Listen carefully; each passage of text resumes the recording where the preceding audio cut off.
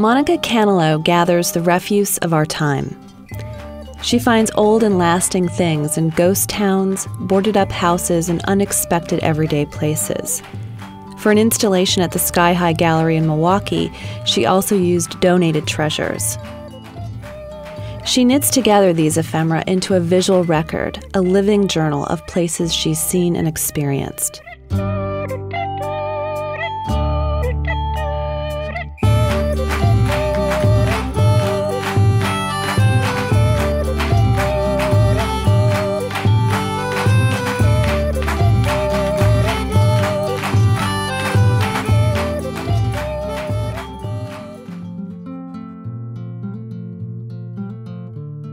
Embedded within this installation of frayed, broken, and stained objects are delicate embellishments: drawing, painting, embroidery.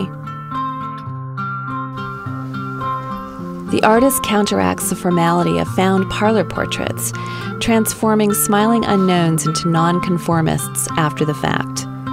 It's a creative act of historical intervention. She imagines people who learn to wear their history, what they did, who they loved, on their person. There is something healing and generous about Canilao's art-making practice.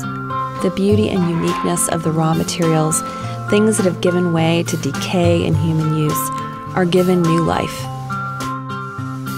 Sentiment seems to transfer to her in an almost ceremonial way. Other people's artifacts become personal to her.